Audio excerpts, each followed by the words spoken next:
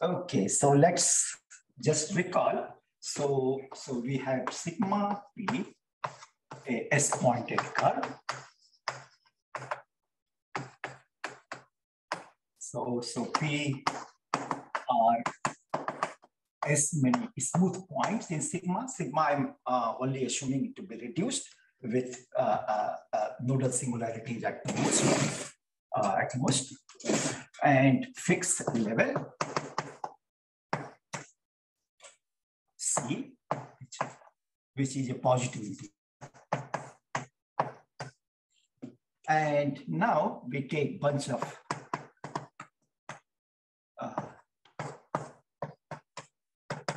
so they are all in so these are all dominant integral weights for the affine algebra at central charge C. So then we define this H lambda was H lambda 1, H lambda S. So DC, just to recall, the DC is set of all those lambda in the finite Cartan dual such that lambda of alpha I check in Z non-negative and lambda of theta check is at most C. So these are the simple roots. Alpha I check are the simple co-roots.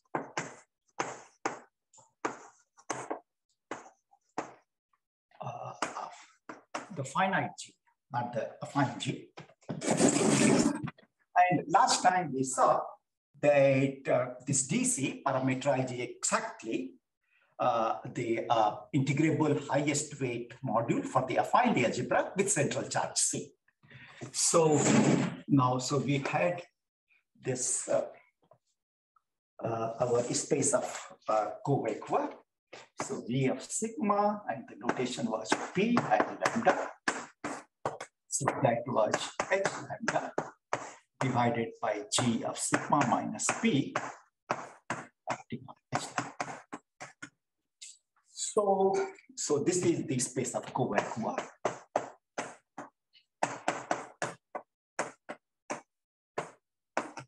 And what we saw last time, so there were two theorems we proved last time, that V sigma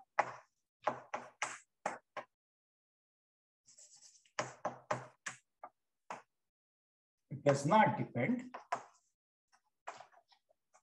upon the local parameters.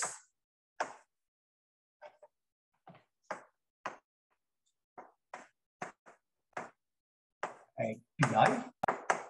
And two, we proved that this is finite dimensional.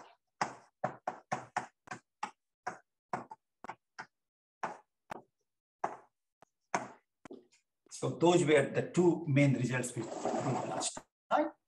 So today, so I want to prove two theorems. So propagation of equa.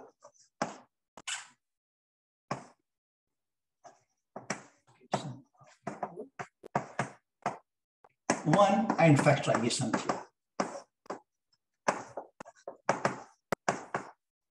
And if time permits, I will go to the projectively flat connection, or flat projective connection. So let me state this theorem more precisely.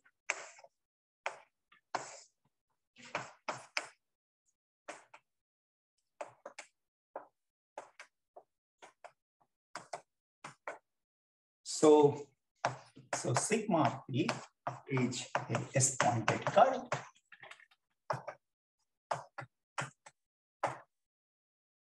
And let Q and QA be distinct, smooth points, and distinct from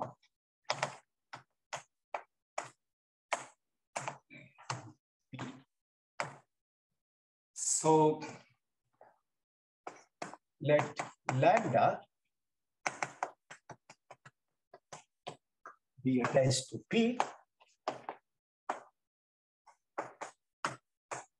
and mu, which is mu1, mu A, be attached to Q.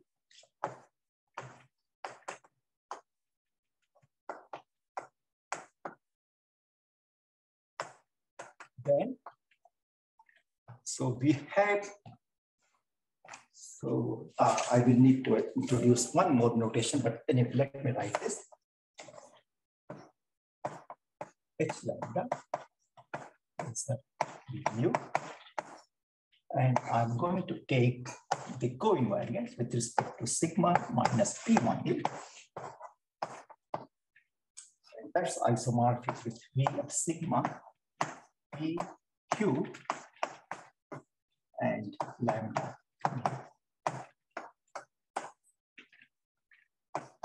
Okay, so where V mu is nothing but V of mu1, V inverse, sorry, and so so V omega I are irreducible for the finite G.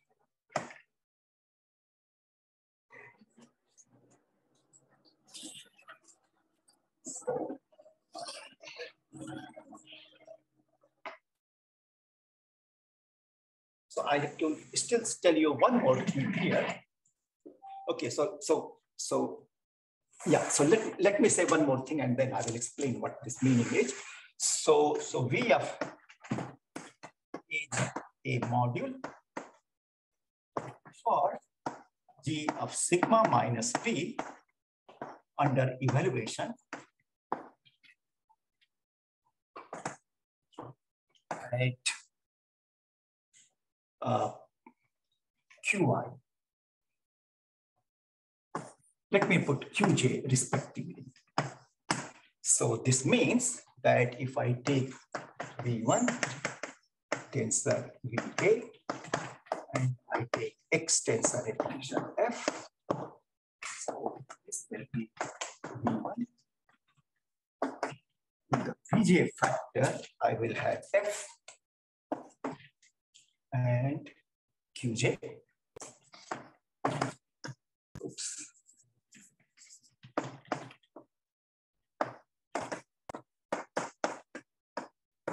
This will act on Vj. And okay, so here X is in G, F is in C of sigma times P, and Vj is in V lambda G. No, sorry, Vj. Okay, so let's go over the statement of this this theorem.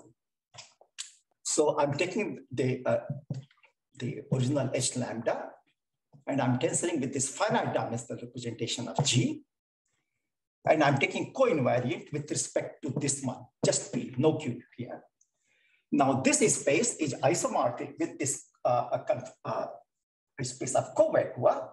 Now I'm taking PQ, so now it's a S plus A pointed curve, and I attached lambda success. So the mu have to be restricted in the sense. The mu still have to be restricted. In That's right, exactly. The left-hand side is defined whether or not. Absolutely, yes. Okay.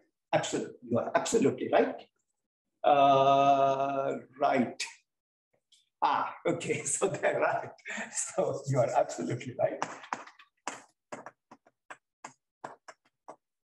Correct. Because then only this side will make sense. Unless mu is restricted, this side does not make sense. Okay, so that's this statement. Now this isomorphism, let me, yeah. So first, let me say how this isomorphism is obtained, and then we will go over the main points of the proof. So let me. So okay. Anyway, so that's not.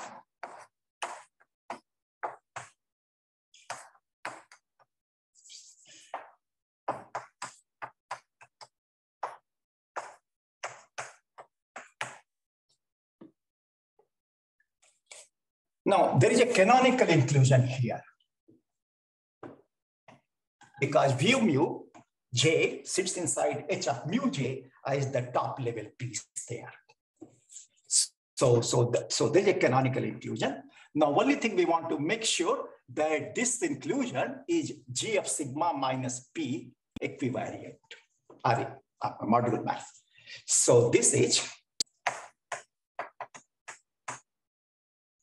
G of sigma minus P.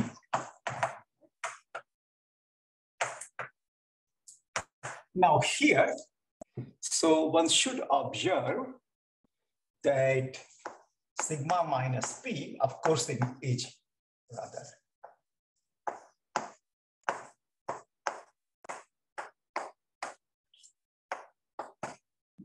So this gives me G of sigma minus P to G of sigma minus P union Q.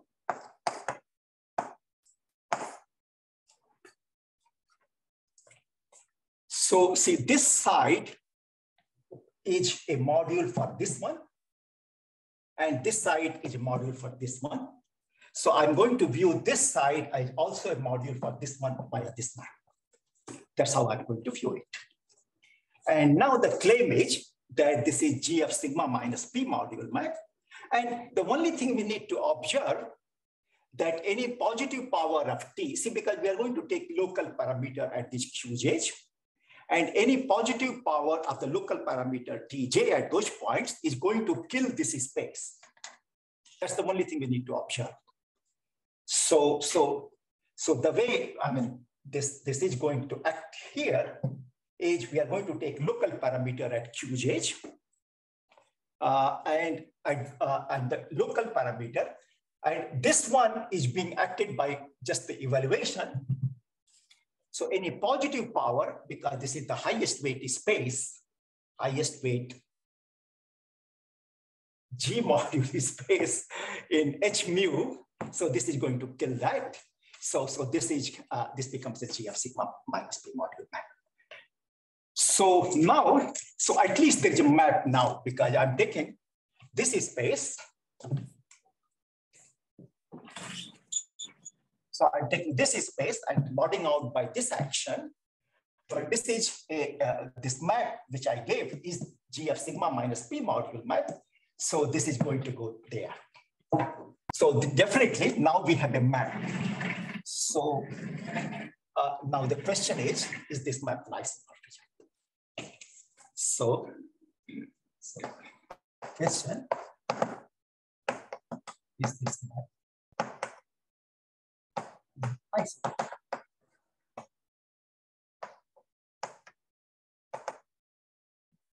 I mean, it's not a question because I'm putting it as a theorem, so it's not a question. So I'm going to prove that this is an isomorphic. Okay, so some reduction here. So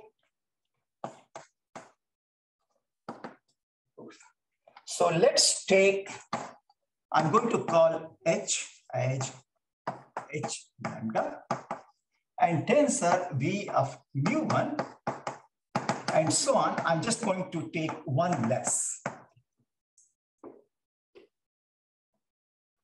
And what one is going to prove by induction is that H tensor V of mu A, and then I take the covariant with respect to G of sigma minus P. And this is isomorphic with now H tensor H mu A. And this one is G of sigma minus just this point QA.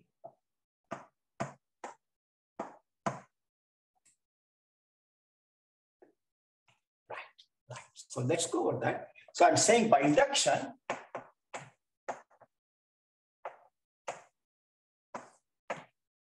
it suffices to prove. So rather than taking a many factors, I can take just one factor by absorbing everything else in my H.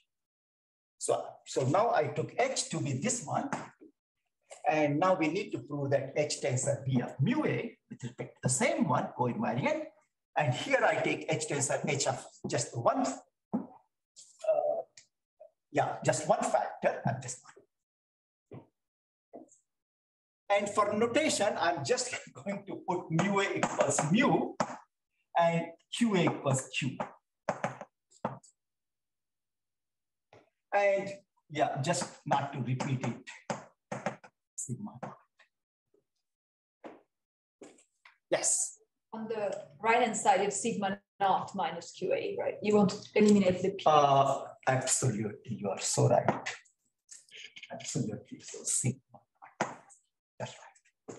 Exactly. Thanks.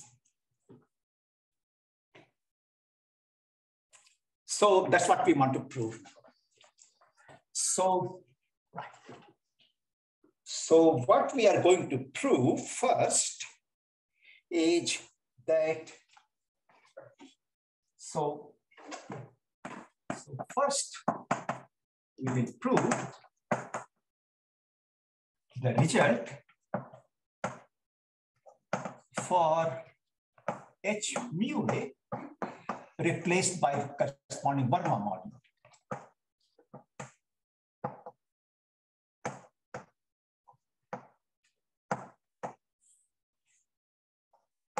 Generalized Verma module.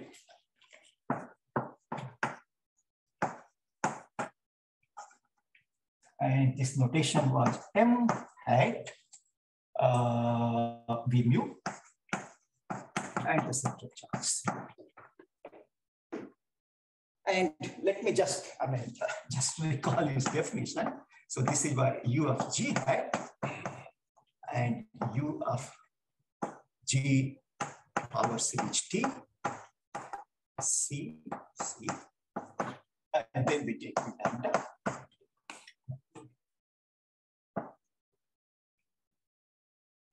So this is the generalized Verma module, the parabolic Verma module. So I'm taking U of G hat and U G of power series T and the central charge. And the central charge on this one is going to act by small c. So my capital C and small c don't look too different. So that's going to act by small c. And GT is going to act by evaluation at t equals 0. So G power series T is going to act on V mu by evaluation at t equals 0. And this is the V mu is the G module. So that's how it acts. Okay, so replaced by means now V mu A or V mu is still sitting inside here as the top piece. So still it's sitting here. So this map which I defined makes perfectly good sense if I replace my H by the generalized Verma module. So what we are going to prove now is that H tensor V of mu A G sigma minus P is isomorphic with H tensor Verma module M at V U C, and then you take G sigma minus Q. That's what you want to do.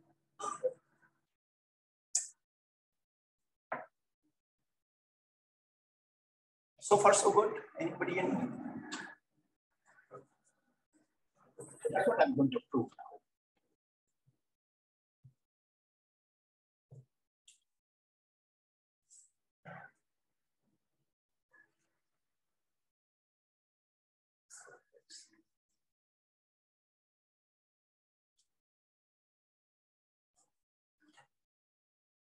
Right. So let's choose a parameter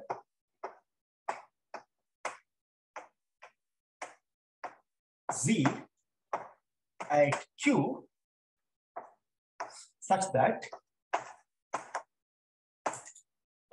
the inverse belongs to C of sigma naught minus Q.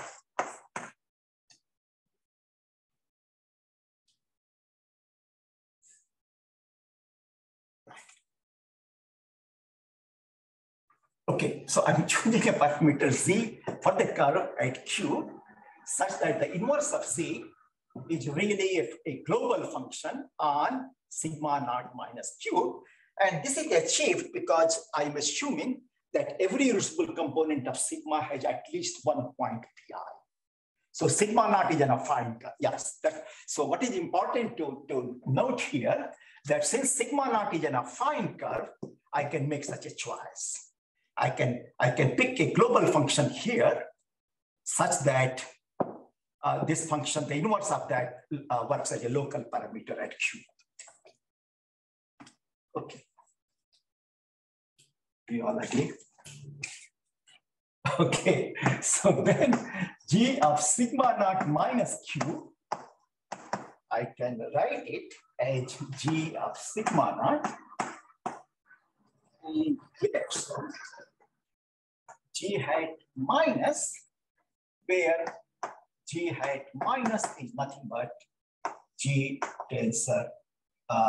So Z inverse C.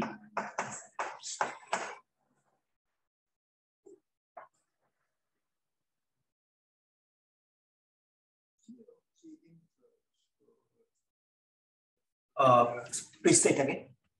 Second line, is it Z or the inverse? Yeah, so Z inverse. That's what I've written. Maybe my writing is not. Inverse. Is that what you mean? Yes, I don't see why inverse. Okay.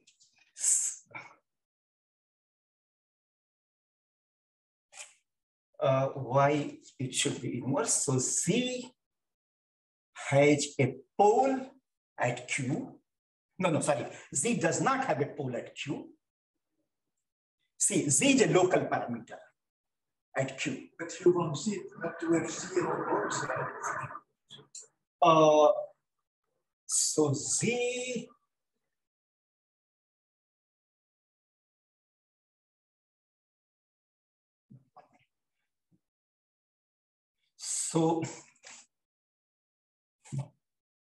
So Z is a local parameter at Q, and I'm saying that Z inverse should be a global function on this one. And you are saying that even Z can be here? I don't see why you can do that. Okay. Okay. So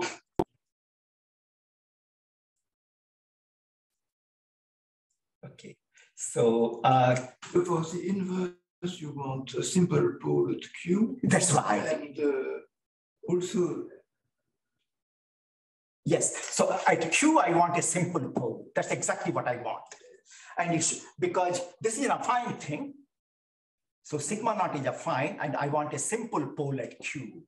So I just take a function which is, and once it's a simple pole, if I take its inverse, it will become a parameter. That's all I want. Do you agree?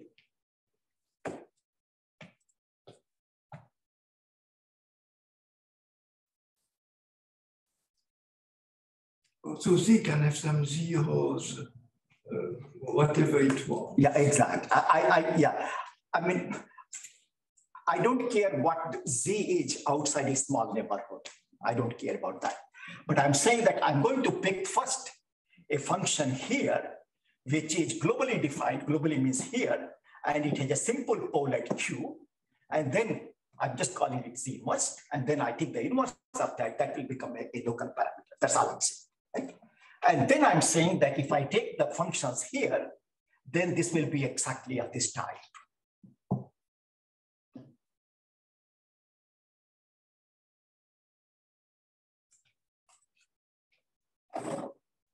Yes. Okay. Anybody any question? I see some skeptic faces. So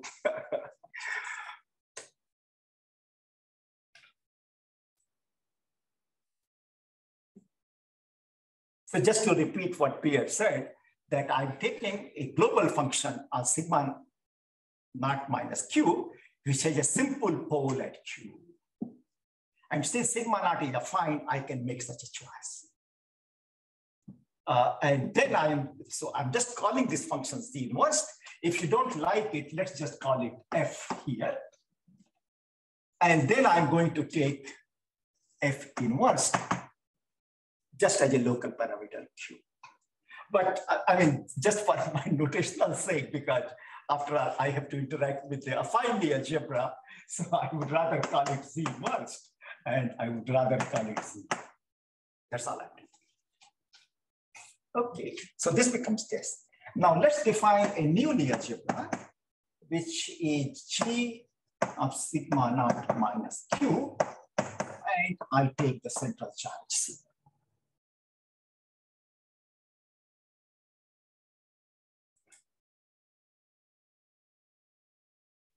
Okay, so this tells us that H is S mod.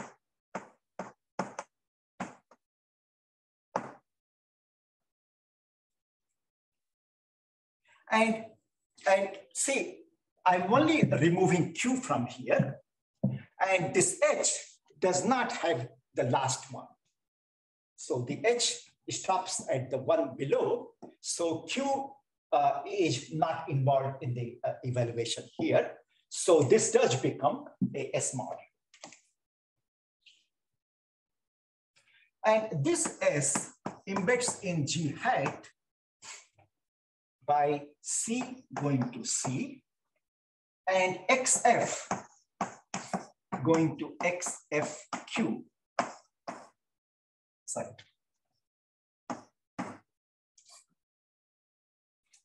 So I'm embedding this Lie algebra. I'm basically, not basically, exactly. I'm embedding this Lie algebra at the point Q. So with respect to this local parameter, I chose Z at Q. So with this local parameter, I'm embedding S in G hat. So C will go to C and XF will go. Now this notation I use often, that just means extensor.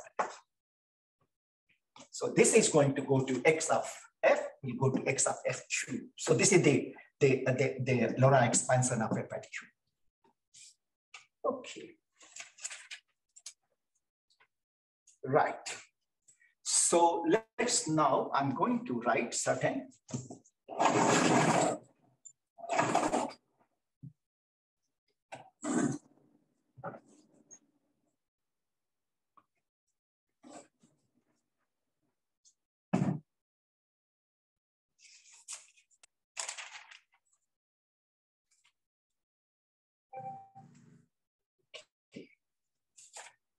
right.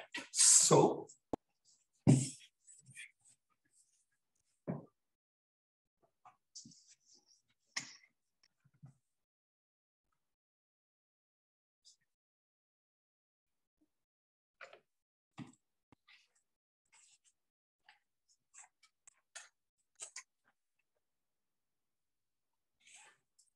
okay, so now I'm going to focus on the right side of this equation, this side. No, sorry, this side.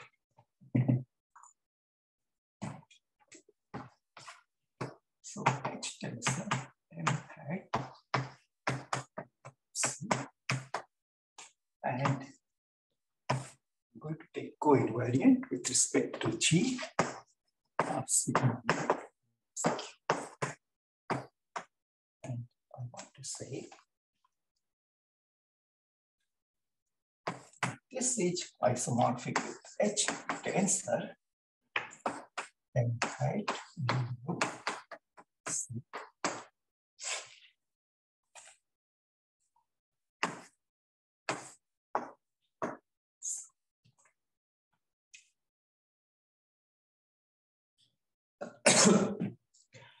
Okay, right.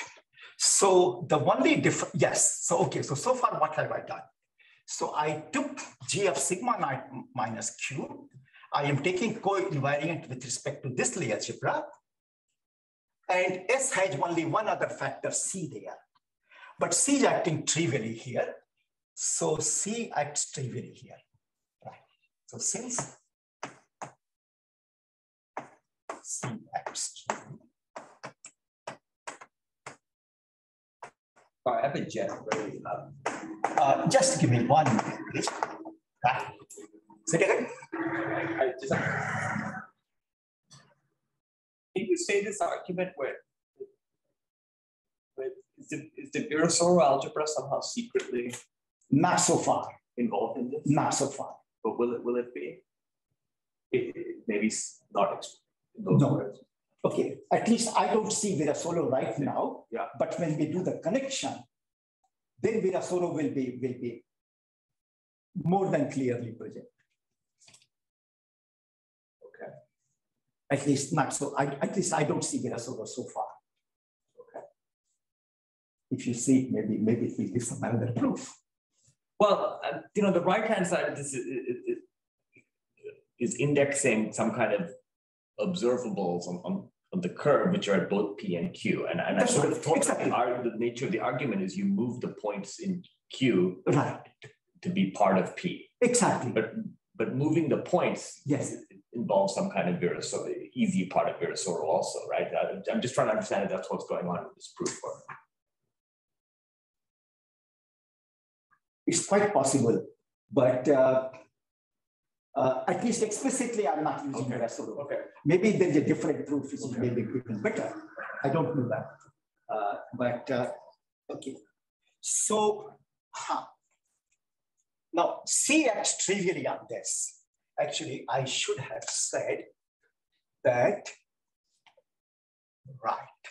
So C is acting by, the capital C is acting by C here, but it's acting by minus C here, because this is stationed at Q and I'm taking the complement set. So actually the capital C is acting by minus C here and plus C here. So the effect is that capital C is acting by 0 here. So it's not acting. So this thing, I mean, S differs from this set only by capital C. So these two co-invariants are the same. So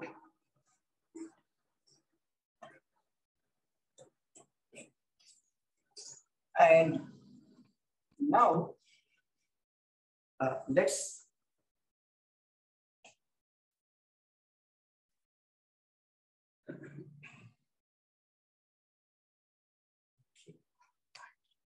okay, so actually I want to remove this because I want to write this. Now this side by definition is H tensor U of S and M hat V U.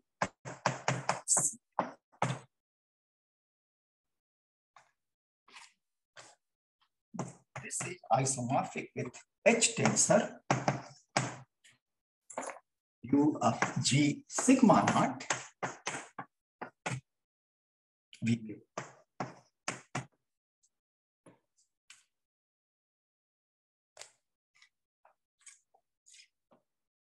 See, because S has G of sigma naught minus Q, which is same thing as G of sigma naught plus G minus 8. So I'm saying that, so this object is same as, because after this is free under G minus 8. This thing is free. So I could actually, maybe I should have done that in 2 steps. But as long as it's clear to you, I will. So you see, so M hat is free under G minus hat. So this, okay, maybe it's better to do it in 2 steps. And S, I write it as G of sigma naught. So G of sigma naught plus G minus plus C. And this is by definition G minus hat.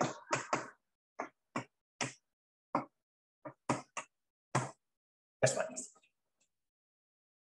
So by definition, I mean, M hat by definition is U of G minus hat tensor with P mu over complex numbers.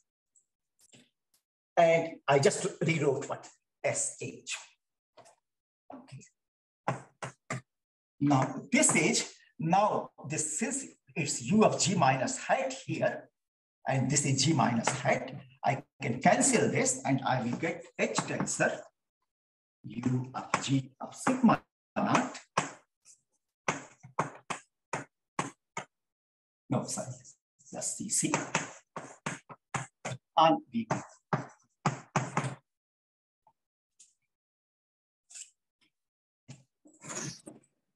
But taking this one,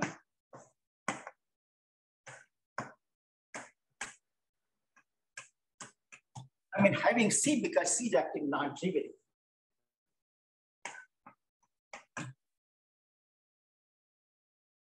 Same thing as this one.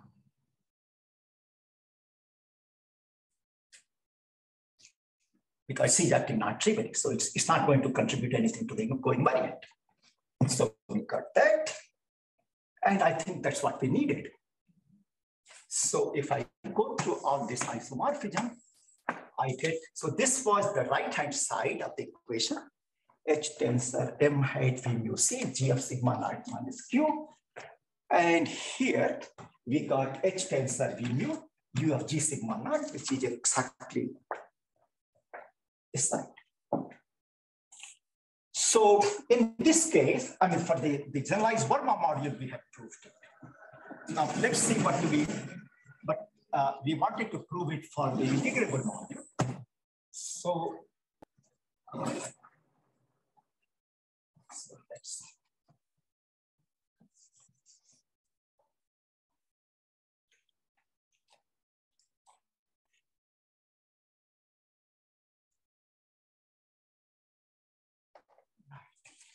So now we have proved this, but let's look at the sequence M hat V mu C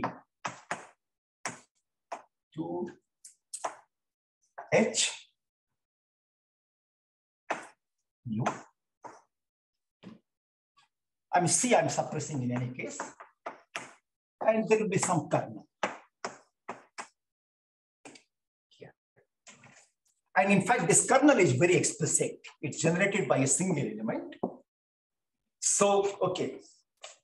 So, so what we need to prove that this, right. So what we need to prove that this kernel does not contribute anything to the coinvariant. So, right. So now I am going to, so this is an exact sequence. Now H tensor K.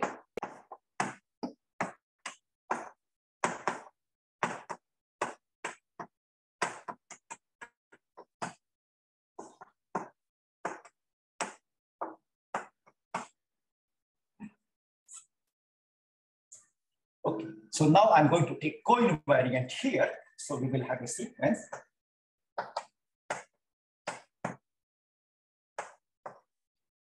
And with respect to G sigma minus Q.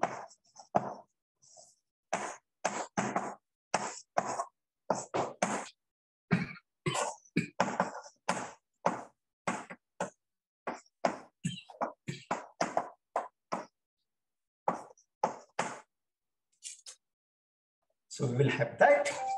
And now what one wants to prove that if I take anything here, it will go to 0 here. That's what we want to prove, that if I take anything here, it will go to 0 here. No, sorry. In the middle. Yeah, of course. Of course it will go to 0. That's triviality, but it will go to 0 here. Now this calculation is a bit, I mean, it's not too long, but it's a boring calculation, which I don't want to do it on the board. I mean, it's some SL2 theory we have to use some SL2 theory, but it's a I mean 2-page boring calculation. So I will give you a reference. Does one use that this case itself the quotient of a Fermat module? Does one use that this kernel is itself a quotient of a Fermat module? Yes, it is. That's right. That's right. It is a quotient of a Fermat module. In fact, it has a single relation, and I will tell you what the relation is. It's E theta tensor with t to the power the highest weight. So mu of theta check, something like that. So it's a very explicit. It's generated by a single element. It's very explicit. And you use that and you use some SL2 theory, but it's a long calculation, which. What are you going to use about H? No, I am saying that K part. So K part is generated by a, see the kernel, this K is generated by a single element. And the generator is something like that. In fact, I can tell you very exactly. So let's see.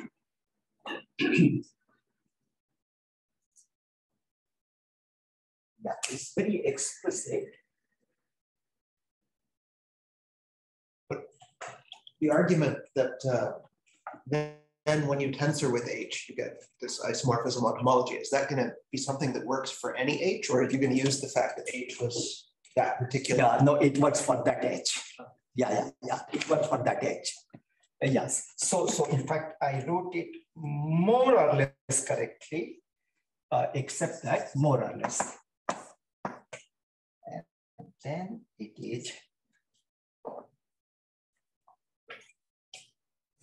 C minus mu theta check plus 1. So what is special about representations of that form? Even this one? Yeah. It's the integrable module. But those integral module, like, for what? So you see, this piece is an integrable module for G hat. And this piece also, it's also integrable for G hat. What do you mean by G hat? This one. Are you taking that? So I am taking at the point Qi.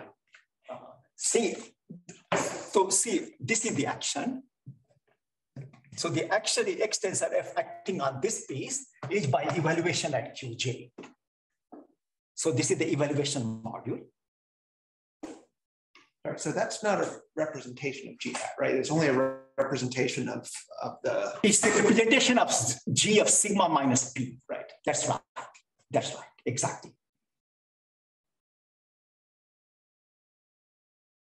So everything I'm going to view it as a representation of G of sigma minus P.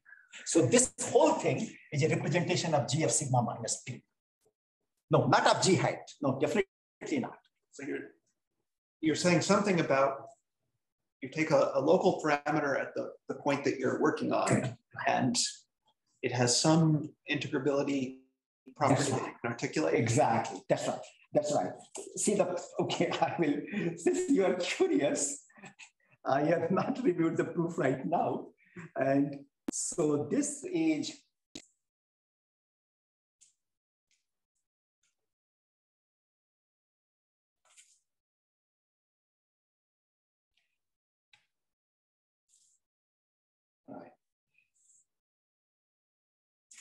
You give the reference for this computation. second. Are you giving the reference? Yes. That's right. That's right. So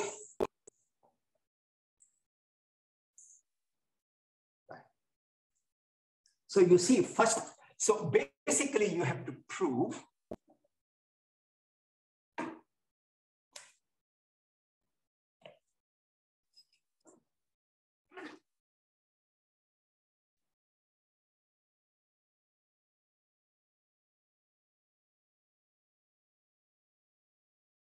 so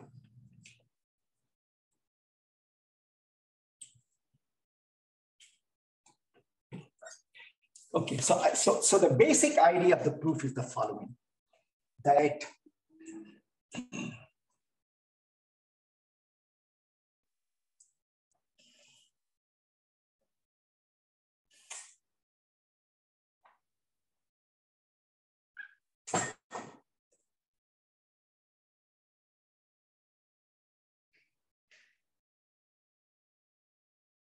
so okay, I will.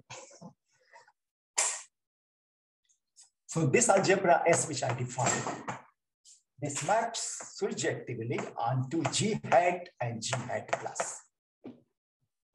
So G hat plus, let's see, so G hat minus I defined, oh, it has up.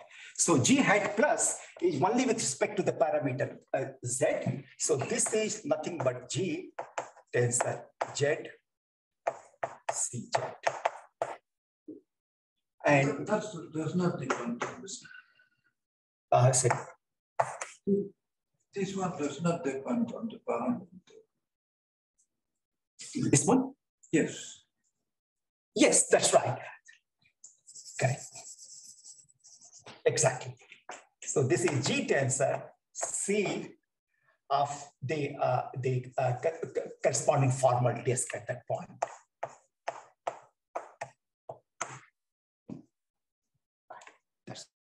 But the parameter gives a nice supplement. Exactly. In the calculation I'm going to use.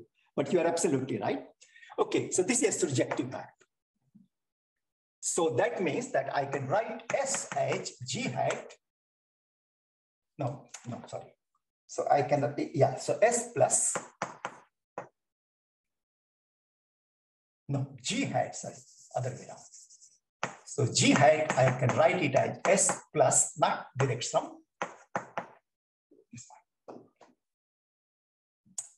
Okay, so now the UG hat span is going to be by the BW theorem. So if I, so in UG hat, any element, I can write it as a span of Y1 through Ym, X1 through Xn, and I am going to take all these Yi to be in S and Xj to be in G hat plus. So I'm just using the PPW theorem. And what one proves is the following, that if I take H tensor X1 Xn, and then I am going to take Y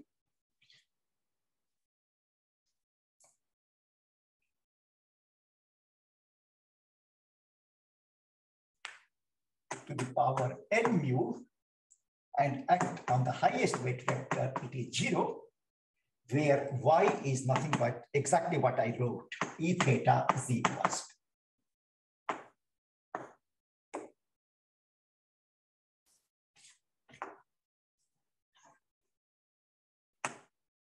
So this is one thing one wants to prove.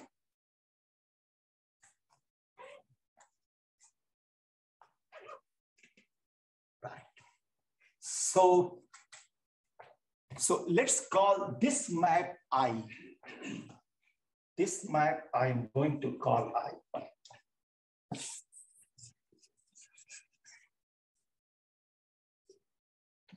So this map.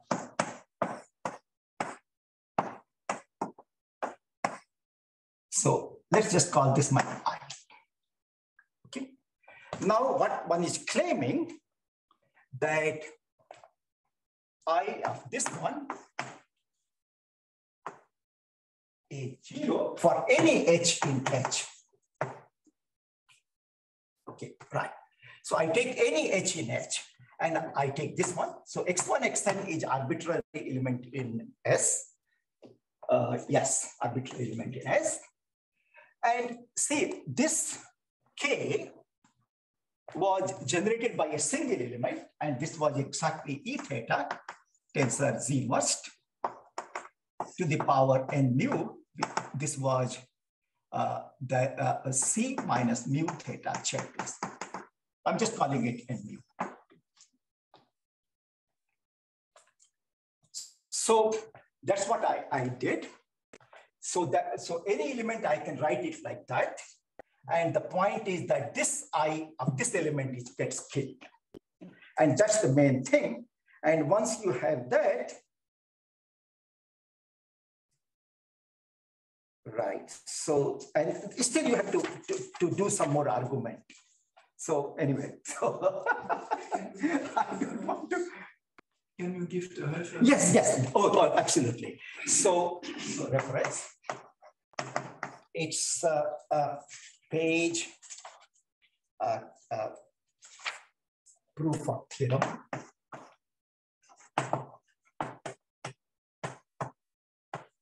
.2.2 in my Verlinde book.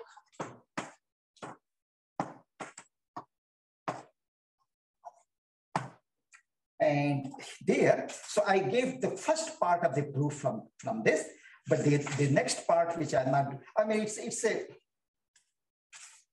2.5-page calculation. So maybe what Akshay said, maybe there is some Virasoro there, which is playing some role, but I don't know at least often.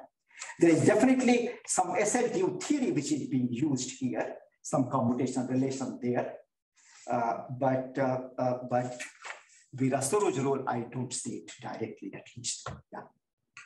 No, I still want yes. to present more. Will you have that if you take a mu which is not good, which is not in DC? Yeah. Will it be true that if you take the corresponding verma and do the same coinvariant, you will get 0?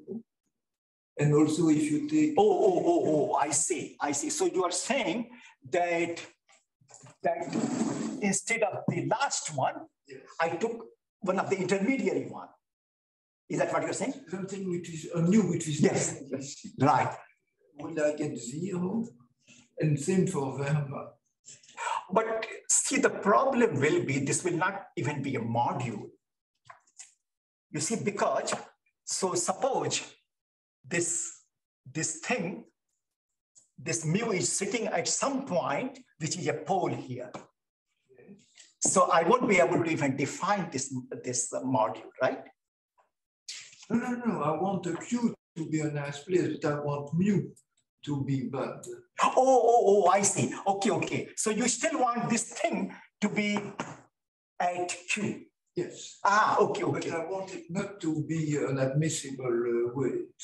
Now I fully understand your question.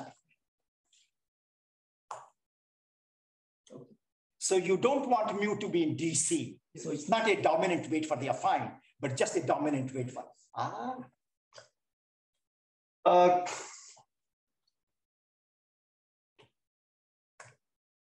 Do I know an answer? I was wondering whether your proof was giving such view in this case a gofen of a verma. Yes, right. Weight which is not dominant. That's right. So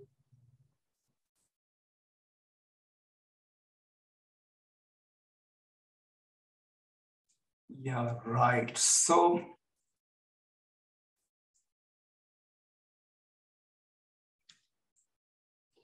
I think what will happen, although I'm not 100% certain, what will happen, see, this is the zeroth cohomology or homology. Now, if I take mu to be not dominant for the affine, so zeroth cohomology will vanish, but it will show up in higher homology. And it will show up exactly, so you take the fundamental alcove and you move to mu and the smallest affine Weil group which needs to take to there. So in that degree. So here it will just be an H1. Yeah, right. Here it will be exactly. I mean, it can be higher H1. Yes, but for the K you have. Yeah, exactly. That's right. Exactly. Yeah. Here it will be exactly. That's right. Indeed. That's absolutely right. Yeah. I think it's the same thing that happens in the Verlinde bot. Yes. Exactly. That's right. So in fact, you had asked this question, right? Did you ask this question? As for the higher homologies. Yeah, exactly. So, and I suppose I did not answer that question that time. Sent me an email. Exactly. I sent you an email. So, I mean, just for everybody else. So, if I take everything dominant in the affine case, then there is no higher HI. There is no higher homology. But if I take something, so, right. So we can ask, if I take lambda 1,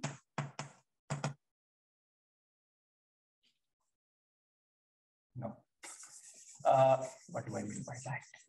So that's not what your email said. Your email said there was higher homology. Yeah, that's right. No, one minute. I'm a bit confused now.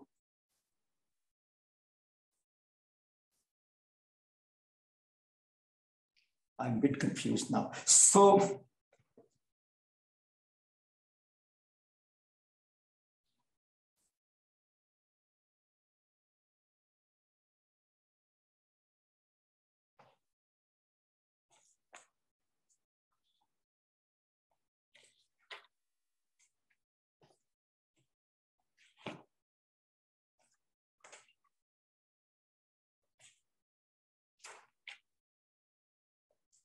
okay.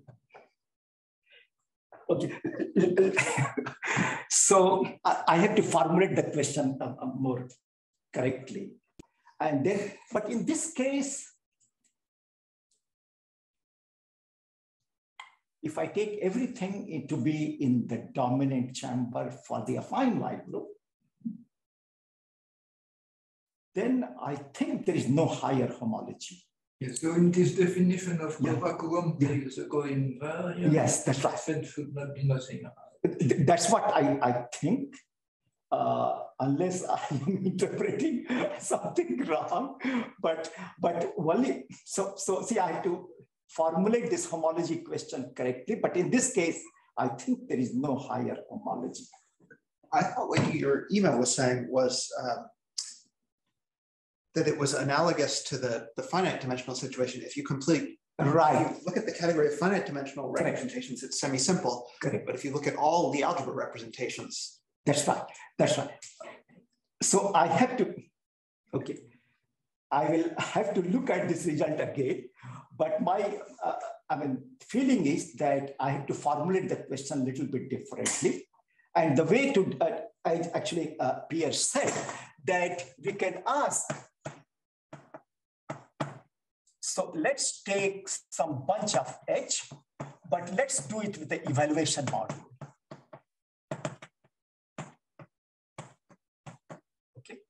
And I'm going to take with the same G homology for G sigma minus P. Okay. I think I can state the result, I think, more or less correctly. And at least I think that's what I sent you, unless I sent you something total garbage. So let's take this. And this H lambda is still integrable tensor product of integrable modules for the affine case. But then I am tensoring with a bunch of evaluation modules. But these need not be in the dominant chamber for the affine Y group. Okay? So mu I may not be in the dominant, exactly what Pierre asked. They may, then I'm saying that if I take all of them to be in the dominant chamber for the affine Y group, there is only H0. There is nothing else. But if I take arbitrary mu I, then it exists exactly in 1 degree Hi, where I is, so I'm just going to write L of mu1 and L of mu s. And what is L of mu1, L of mu s? Is the smallest affine Y group element, which brings mu I to the dominant chamber for the affine Y group. And I mean, there's a row shift. I'm little bit. I'm not. There is generally even in the Beauville-Laszlo Bott theorem, there is a row shift. I'm kind of glossing over that point. So the result is that this is non-zero exactly in this degree, and it's zero elsewhere. So that is the result, if I remember the result correctly. Right. But I sent you something different. I think this is not what you're saying here, or like forget the second part, but just the H. Okay. The part with the H. Okay. You're saying that you should expect the existence of some higher homology having to do with the topology of the loop group. I will have to look at my email if you don't mind. I have to look at, maybe I'm thinking of something slightly different when so anyway, I will fix this and I will, but I think this result which I state, I think is correct. I think so. And if it is correct, can we read the proof somewhere? Yes.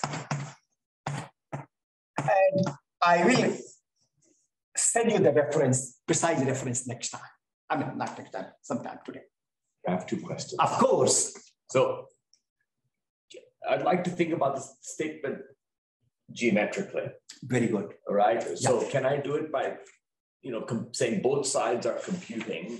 Yeah. I look at moduli of G bundles, and I look at the vector bundle there associated by taking the tensor product of lambdas and mu's. And what you're doing on either side is you're uniformizing in two different ways. But one at sigma minus p, one at sigma minus p minus q, but they're both computing that. Okay, so at least let me say what I understand. So this side is definitely, so it's the parabolic moduli space of G bundles. And you are going to have some natural line bundles there. And the global section is exactly this side. This side. So when you say parabolic moduli space, yes, I mean you're looking at G bundles with some extra structure and at those points. So at those marked points, I'm looking at the parabolic structure there. So could you tell us what this is in terms of moduli of G bundles? What this common vector space describes? You mean this one? Yeah. Right. So this one is exactly. So in fact, let's take the simplest possible case. I have one point and I attach the weight 0. Simplest. So then I take moduli space of G bundles. Okay. And there, so the moduli space of G bundle has Picard group Z. And there is depending upon the C, the central chart, there is a specific line bundle, yes, whose global section is canonically isomorphic with this space. Yes. Okay. Now, so that's the picture when there is only one point and it's only central charge lambda is 0. Yeah. But if I take these different lambda I and several points, then I just take moduli space of parabolic bundle, parabolic structure at those points, and these lambda i's will give you a parabolic structure, or what is called the quasi-parabolic structure. So is that the same as like you using these mu i's to define some vector bundle on bun G and taking? That's right. Exactly. Okay. Exactly. That's right. Exactly. So you can view like that. Okay. So you see what is parabolic moduli space? At those points, you are basically giving a parabolic structure. And now these lambda i's will give rise to vector bundles. I mean, V lambda I will give rise to vector bundles. And then you take the global section of that vector bundle. But sorry, I guess do I have to look at the parabolic moduli space, or can I just look at bun G with some? Yes. It's essentially It's probably the same, right? Okay. Yes. Yeah. Exactly. Okay, good. Exactly. Okay. Exactly. Okay, so these two sides are two ways of uniformizing bun G. Well, one you, so to speak, on the left, you've correct. Exactly. Uniforms outside. Exactly. Inside. Okay. Fantastic. This is absolutely right. Then my second question is. Yes. No, 1 minute. But actually, so that's how this proof can be done geometrically. Okay. But if you are asking, can you put in the Verma module? I don't know. Okay. Because see, Verma module, the global section is only given by D module. So it's not a locally free sheet. Yeah. Okay, second question. Is related to Jacob's question. Now, if you ask about the higher homology, right, will that be related to the higher cohomology of that line bundle? Is it that of the bundle on 1G, or it's not totally unrelated? Right. So higher cohomology is 0. Okay. And yeah, I mean. Okay. So it's not important, but I proved it with Narasimhan. I see. So this HI is. Yes. Sorry, but when you say 0, you're talking about the thing having to do with bundles, right? That's right. But I think the algebra homology is something different. Yeah. And so my question is, what is the geometric interpretation of that? Is there a way to see what that the algebra homology is saying about Bungie? So if you are asking if the Lie algebra homology, what does it say about Bungie? Yeah, the higher homology. It's not an important question, just. No, it is an important question. Yeah. But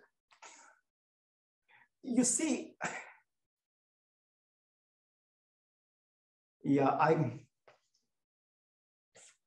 okay. So when I said higher cohomology is 0, it's only in the case when we are all in the dominant chamber for the fine matrix. Yes. I am all there. I see. Now, if you take lambda or mu not in the dominant chamber of a affine wide group, then I don't know that. Then I don't know. So, okay. So at least I understand your question. I don't want to say anything which is like totally idiotic. So let me think about that question. Yes, Jacob, you have somebody. So you can ask this question in the finite dimensional situation, right? Like you have a compact Lie group and it has a Lie algebra, and you can study the Lie algebra homology, let's say with coefficients in the trivial representation. And then what you get is actually the homology of, has to do with the homology of the group as a topological space. Well, one has to be careful, Jacob. It's only true for the compact group. See, if you take a nilpotent group, it's very different. Yeah. See, if you take a nilpotent group, for example, then it's very different. So, for example, this Constant's theorem on nil homology, I mean, if you take the corresponding, I mean, So there is, So anyway, I understand your question, and I don't have an immediate answer, but I think I will be able to tell you something like that. Is everyone okay now?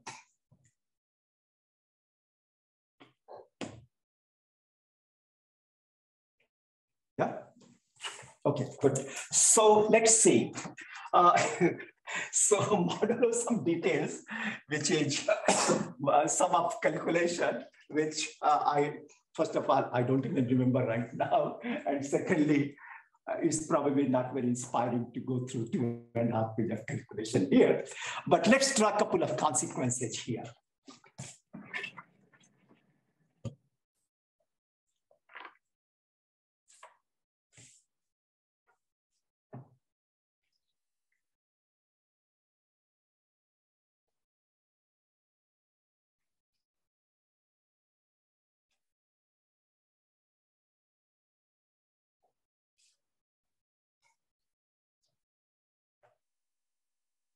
Okay, let's see corollary.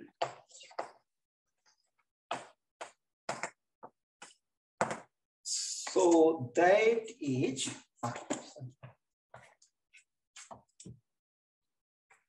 right. So this is more traditional form of propagation of vector. So sigma p is pointed curve. So if I take this space of conformal block, sigma, and p lambda is same thing as V of sigma, you attach one more point, and we attach the 0 weight there. So this is the more traditional form of the propagation of vacua, that you add more points. Of course, you are only allowed to add smooth points. You add more points, but as long as you put weight 0 there. But these are not the trivial representation for the affine algebra, this central charge C. So keep that in mind. So then these two spaces are isomorphic. And that comes pretty trivially from here, I suppose. Right. This comes pretty trivially from here because I take one more point, just Q, and I put weight 0 here. So that's the space, this is space. And on this side, I have H lambda, and mu is 0 for the finite case, so it's one-dimensional. So this is trivial consequence of the previous theorem. Now, the other consequence, which is quite useful, is that, let's see, I put the right assumption. So let sigma be irreducible.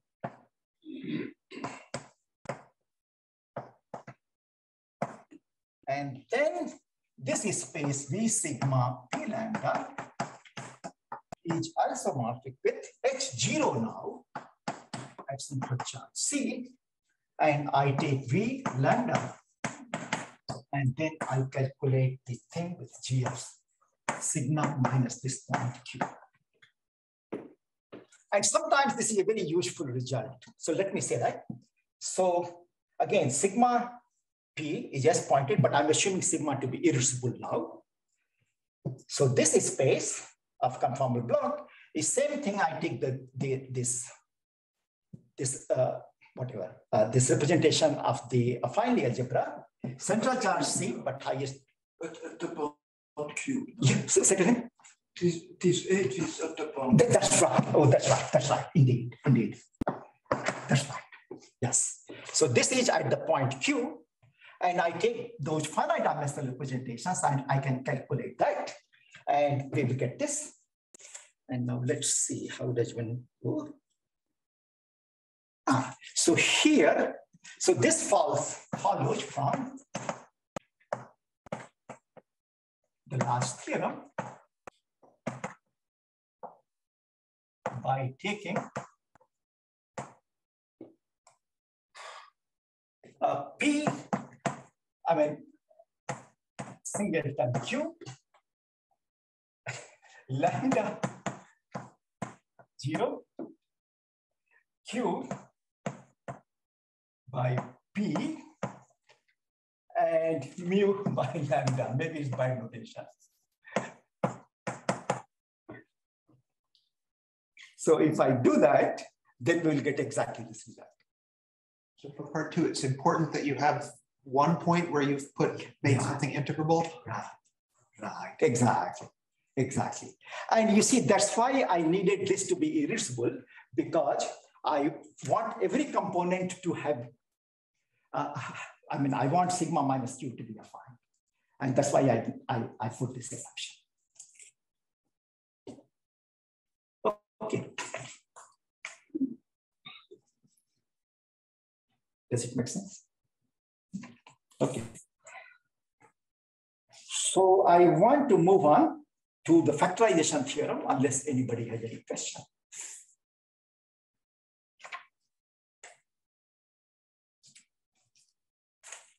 Okay. Jacob, you have some question? No? Okay. Actually, if people want break, I don't mind giving 5 minutes break. Actually, I'm supposed to give you a 15-minute break, but but we asked too many questions. No, that's fantastic. As I said in the beginning, at the end of it, I'm going to hopefully learn more than you people will learn from my course. So actually, these are such excellent questions, which I will have to ponder over. So I have a question during the break. Oh yeah, absolutely. The break is you can ask question anytime. Yes. Okay, but now everyone will stay for the question. Anyway, if you said you can prove all the higher cohomology and spongy vanishes. That's right. So does that mean you can prove this Verlinde formula by using Riemann-Roch? No. I mean, yes and no. So see, the trouble is that Riemann-Roch, it has two components. You have to get the Chern class of the line bundle, first of all. But secondly, you have to get the taut genus of the moduli space. Yeah. I see. So, and then you have to do the cup product. Yeah. So you don't know enough about the cohomology. Right. So there is a paper, I should say that. There is a paper by Kirwan and her co-author. What's her name? Do you remember? So Kirwan and I think she was her student. Kirwan. And anyway, I will probably remember the name. So they did it for SLN. See, because you have to have. Sorry, did it means they proved it. They proved the Verlinde formula using Riemann-Roch. Riemann-Roch, but you have to know this cohomology algebra structure yes, right. very intimately of the thing. And see, in that case, the higher cohomology vanishing. Anyway, that's not. So, but it's quite difficult to know exactly the cup product structure. Also, keep in mind the moduli space is never smooth. Oh, I mean, it's a technical problem because what happens, even though it's not smooth, but it's smooth as a stack, but yeah, correct. But I see, that's right. Yeah, it's smooth as a stack, but it's not complex. It's not complex. Yes, right. So I mean, you do understand the cohomology of that stack. Yes, but Riemann-Roch, do you have Riemann-Roch? I mean, my knowledge there is shaky. I mean, I don't want to. I get totally, I mean. So, yeah. So, but I think that's not such a serious problem, even though probably it's a technical problem. See the. Often one is more happy when stable is equal to semi-stable. No, that's co-prime case. Yes. That's co-prime, but this is not that case. I think it's never that case because we are taking in the semi-simple group. Yes. Only for reductive group, you can have for GLN bundle, you can have a co-prime case, but for SLN bundle, it's always degree 0. You could look at vector bundle with determinant isomorphic to a given land bundle.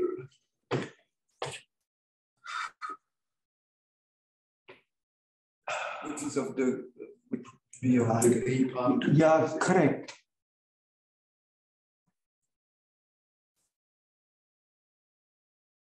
I'm not totally, yeah, I'm not.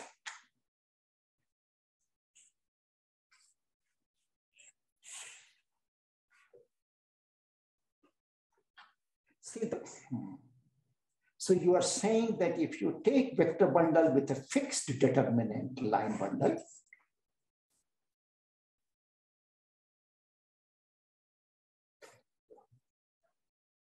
yeah, I don't know how it plays out with this whole That's thing. not the case, tier 1 and the other two theories. Look at SLN.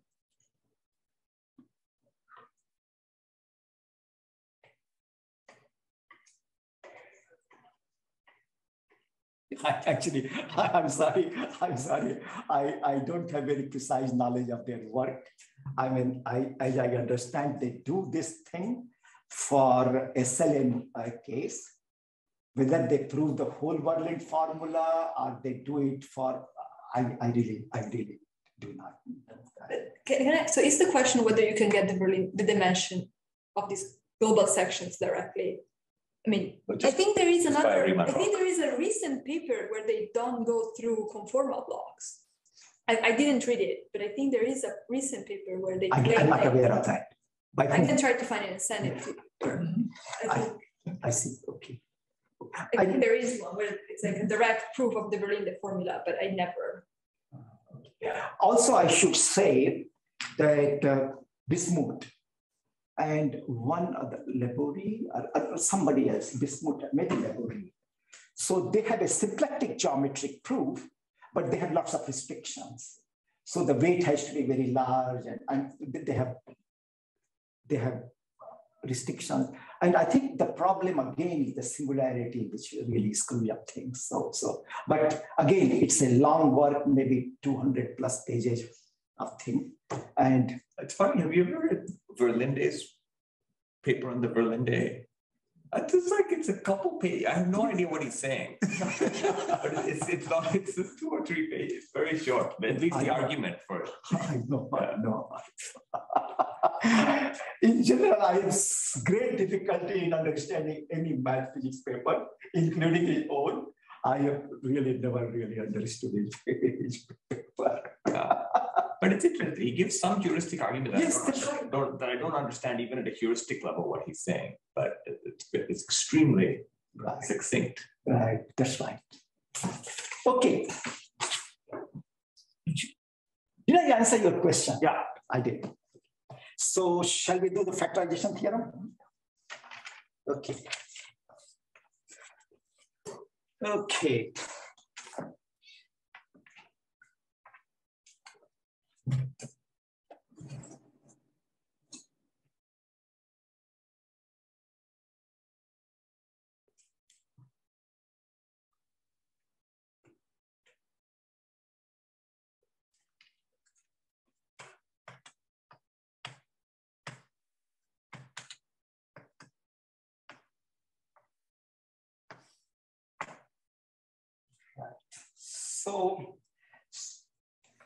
So before I do factorization theorem, let me just do a little bit of a definition.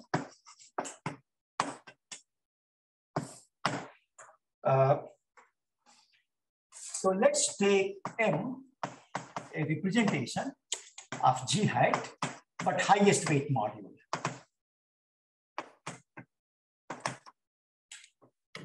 Right now, I'm not assuming it to be integrable, but just a highest weight module.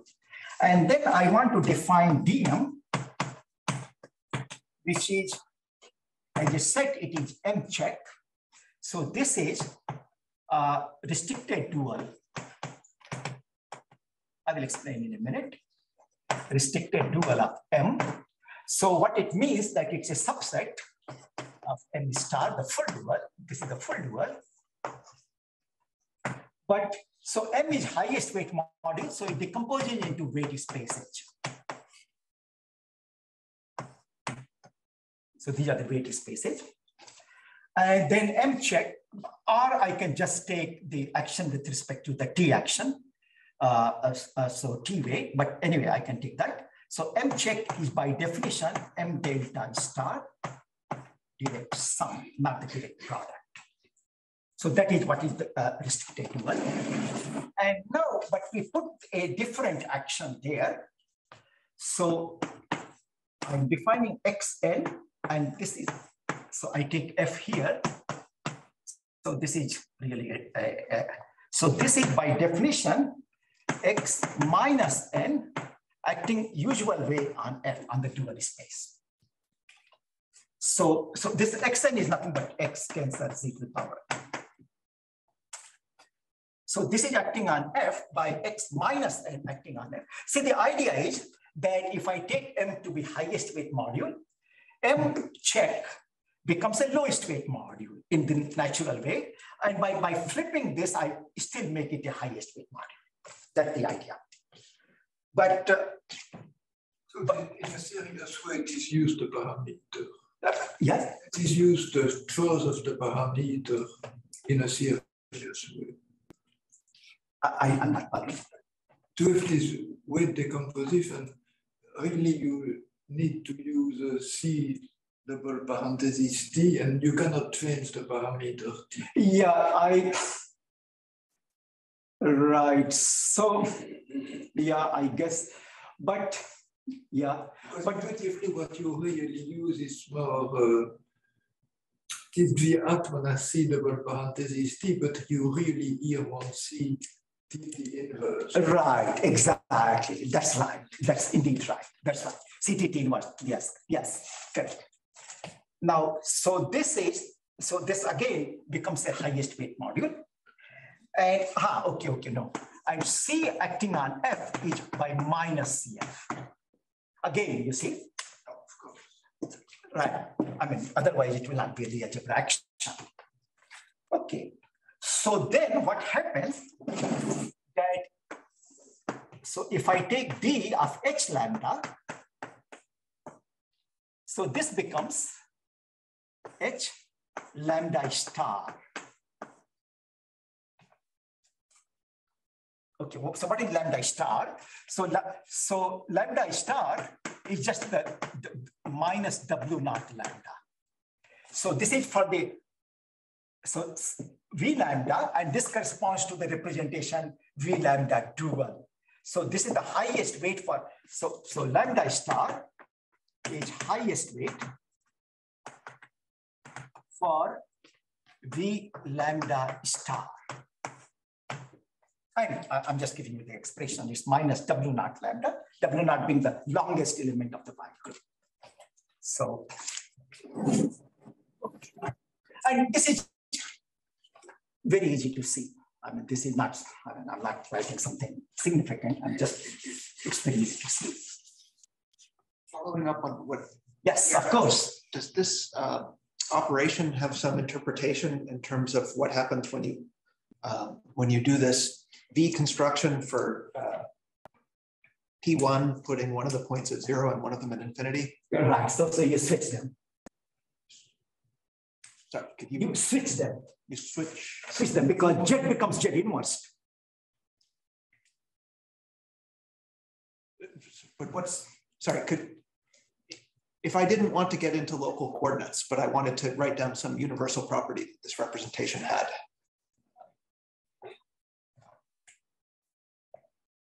Okay, I see. So you are asking,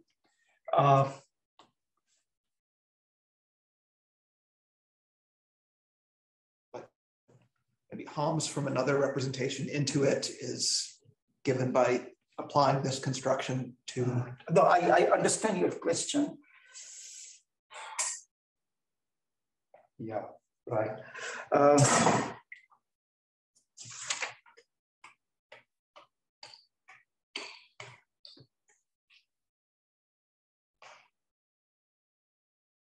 Yeah, I don't know. Actually, I don't see, because the way at least I am doing the representation theory, I'm using coordinates, right? And once I'm using the coordinate, what I'm doing, that I am taking the inverse of the coordinate. So I'm P1, let's say I'm doing the theory on 0, at 0, with the usual coordinate, then this operation makes it at infinity.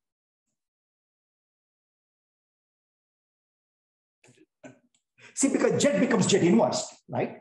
So Z inverse becomes the coordinate system at infinity on P1. So now whether one can view this intrinsically. I think if you have, when you look at highest weight module, then instead of looking at V tensor C par double parenthesis T, you can think to V tensor C T inverse only. So there things makes better sense, I would say. You can take the dual in this sense, and you get, as Kumar was saying, from highest weight to lowest weight. But then if you exchange T and T inverse, then you go back to highest weight module. Right. Yeah, but have a good trip. Could you describe this object that you make as representing the functor of?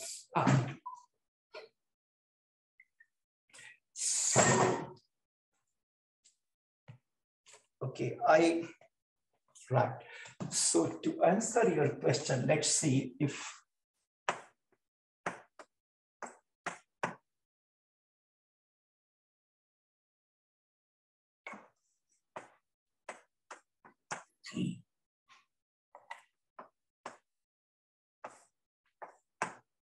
so definitely this is true. but this may not be saying much. But you want it for arbitrary. I'm wondering if both of those things have a description as V of P1 with M and H mu at the, I guess the other way around. Yeah. So V of the, so the P1, yes, where you take, I guess, M at 0. Wait, sorry. Yes. So should we switch there? One of those is. So this is M. Yeah. Okay. So you're going to take it at P1 0. Yeah. Okay. And then put H mu at infinity.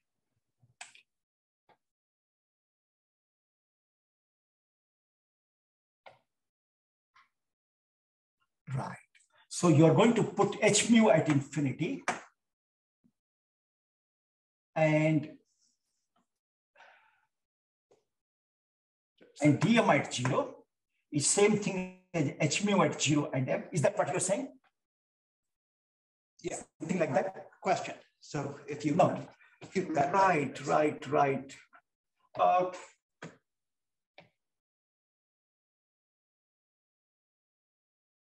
Right. No, that's yeah.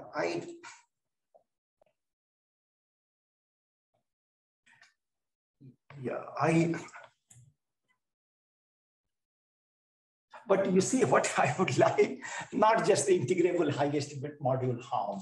I would like to have something more general in let's say category O. So in category O,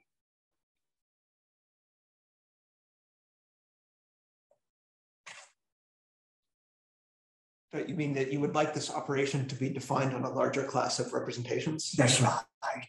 And it is defined actually. I can define that. So you see, if I take category O, usual, let's say for the finite dimensional semi-simple algebra, then on category O, there is a involution. And what it does is basically the same thing.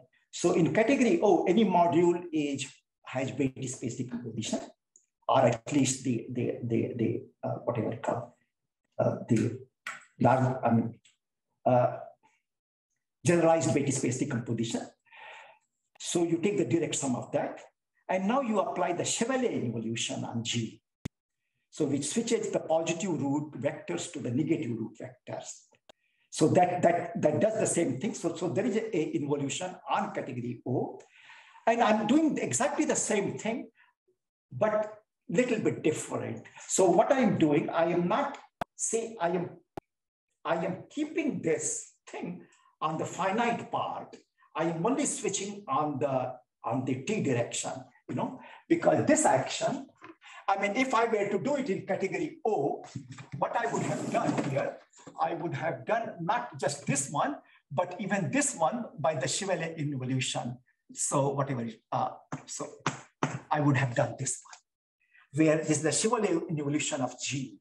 Now that's an involution of the category O, which is very, useful. But in terms of the interpretation in a more functorial term, I will have to think about that. Yeah. Okay. Another question. Yes. If you take H lambda 0 and H lambda star at infinity, yes. What is the space of Kumar? Okay. So it's one dimensional. Yes. It's one dimensional. It is one dimensional. That's right. So it's kind of dual. Yes, exactly. That's right. Indeed. Yeah. Yes. So the result is that if I take D and we take P1, for example, and if I take lambda star 0 on any of the 3 points, this space is one dimensional. That sounds like the answer is yes. Or well, yes, that's right. Yes, correct. Exactly. I mean, but maybe, as you said, maybe there is a even more general beyond the integrable module, there is this operation, which I don't know, I mean, a priori at least. But this result is, it's one-dimensional.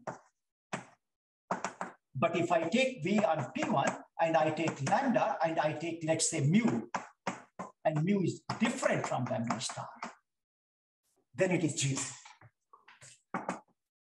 Then this is basically. Okay, so let's say I have 10 minutes. So, okay, so I am going to state the factorization theorem, but I am afraid I will not be able to give the idea of the proof today. But in any case, let's get started as to what this statement is, and we will start to prove it next time. So, okay.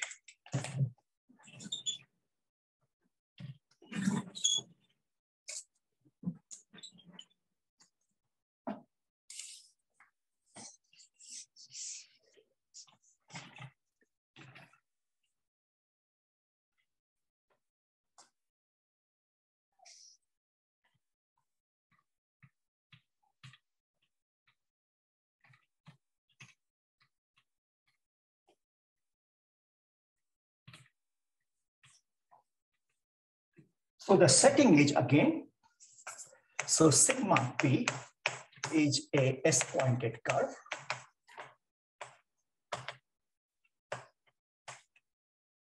And I have one point Q here in sigma, which is a node.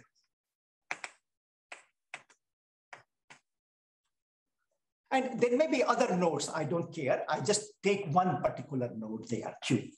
And of course, Q cannot be P, because these are smooth points and it's a node. Now I take the normalization of this at Q only. So just normalization at Q.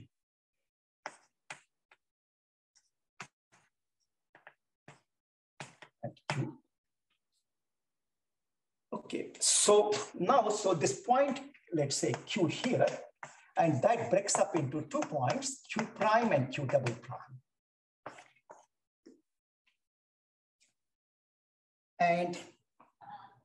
And now we have a map from sigma twiddle minus P and Q prime, Q double prime to sigma minus P. I mean, of course, I mean, it also avoids Q, but I just need this one. Okay, so let's just call this map pi. Actually, pi is this map. I am still going to call it pi. And pi star becomes a map in the opposite direction, G of sigma minus P to G of sigma twiddle minus P, Q prime, Q double prime.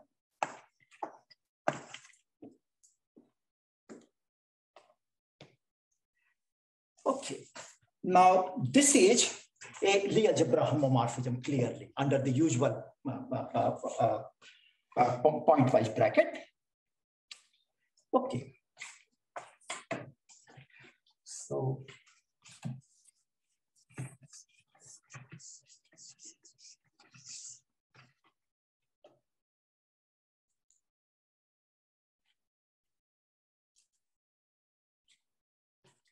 I'm going to define a map from H lambda to H lambda,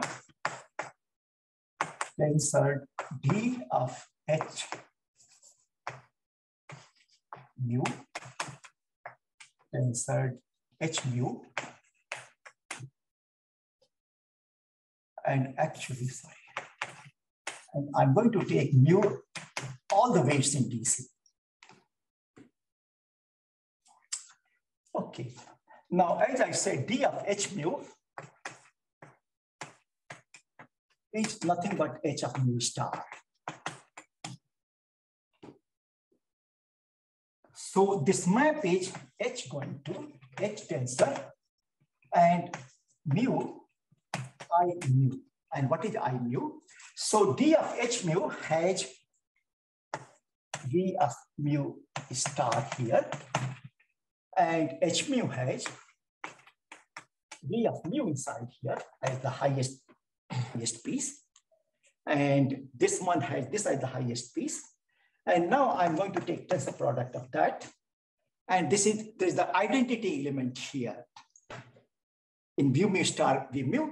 So this, of course, is same at n. And I take the identity element, which is the unique element, which is G module map. So I take that.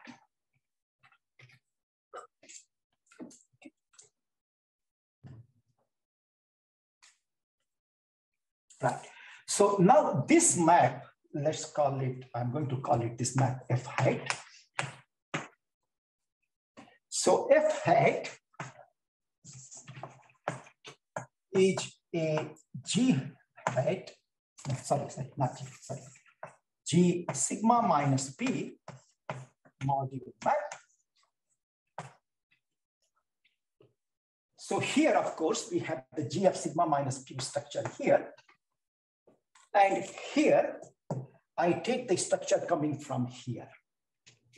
So this is naturally, so I am putting this at P, and this I'm putting at Q prime, and this I'm putting at Q double prime.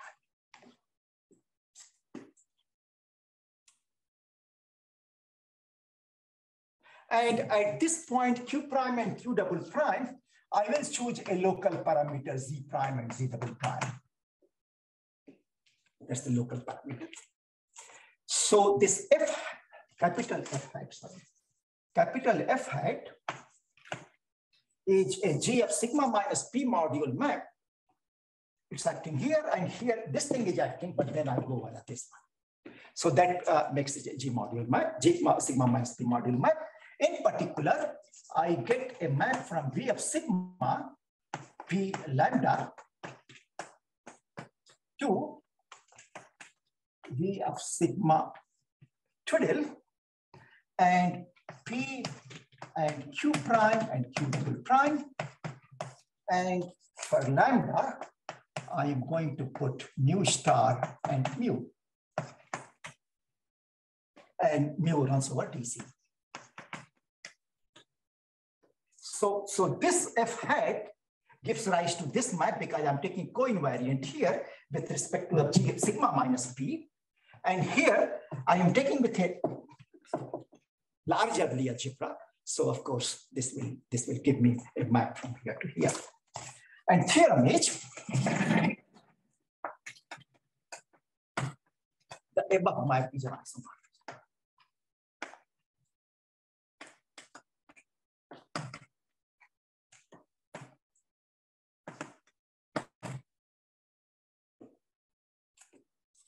So that's the factorization theorem.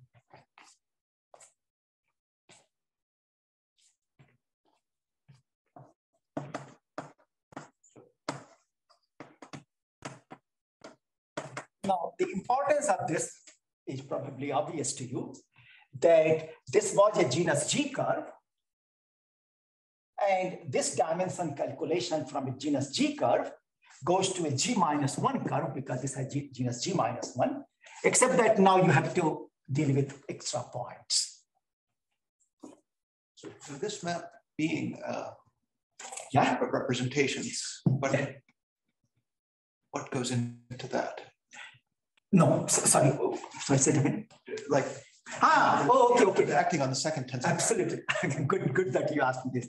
This is because I mu is a G mod, is inherited by the G action. The finite dimensional. Yes, finite dimensional G action, that's right. So that goes into the thing because you see, that's right. So that's right. So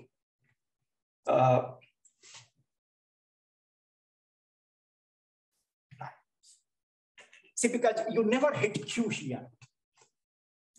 See, in this thing, Q is not being hit. So that means that the function here does not have a pole at Q. So it's well defined at Q.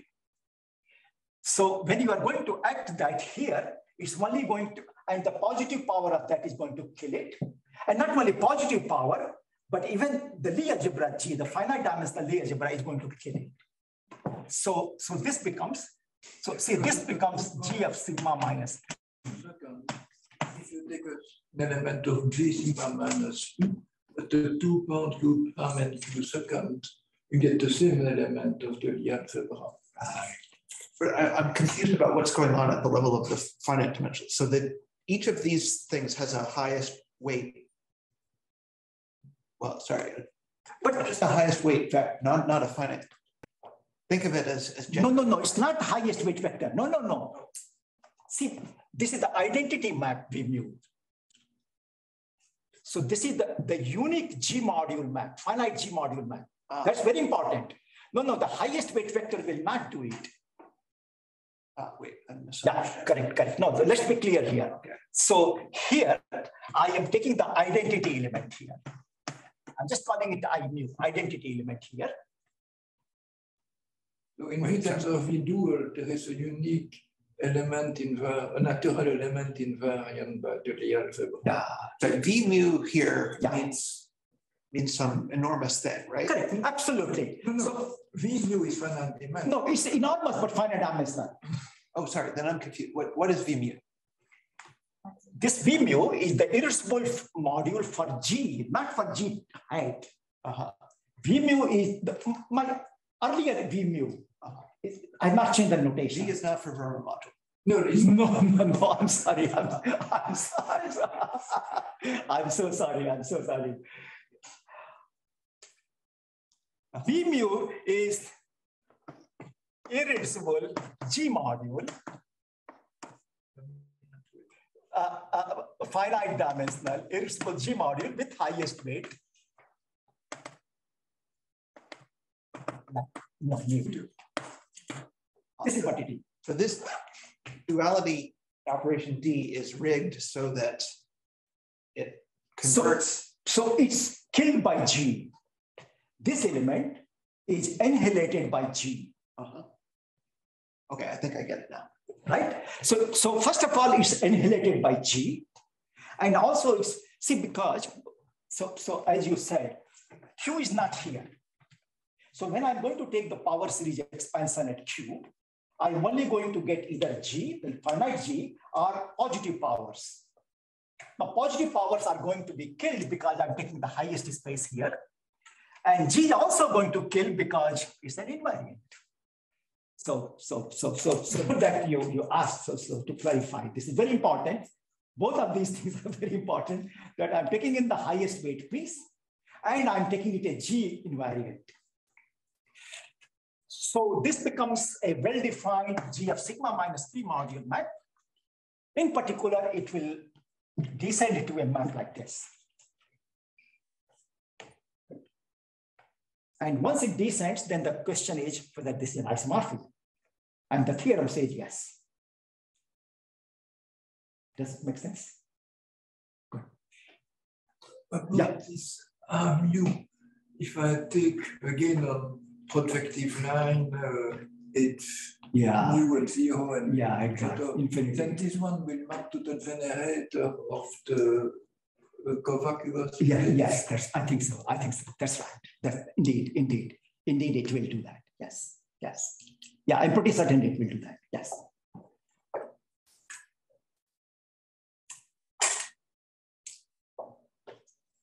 Okay, so I guess I stop here today.